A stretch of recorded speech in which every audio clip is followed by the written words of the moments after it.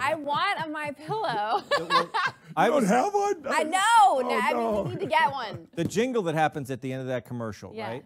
I was looking on YouTube. Do you know the number of dogs who freak out when Oh, that yeah, jingle it's comes so on? awesome, isn't There's it? look at My Pillow dogs, and My dogs. Pillow jingle. They go crazy. They jump up and down. They howl at the jingle. And they get right there and watch it. And then as soon as the jingle hits, yeah, they howl, right? So I was thinking that the My Pillow jingle, it is very up. You know, it's not like a bedtime jingle. So I tried to sing a little mellow version of the My Pillow jingle. It's not perfect, guys, but maybe we can play it.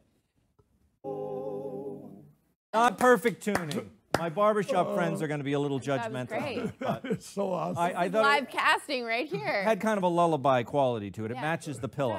That was awesome. Very calming. Kind of soothe effect to it. That's awesome. Well, this so pre-sales now. So when will this be out in bookstores everywhere? Well, I'm actually probably it might not even be in bookstores because I'm going so much right to the public to use funds for this Linda Recovery Network. So.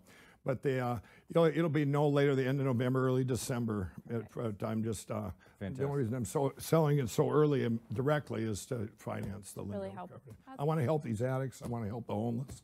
Good for you. I want to get these problems solved. We got a long way to go, but we're going to get there. At least one person's trying to, and solve them and leave that ice cream at home. Is my final word for the day. That's it.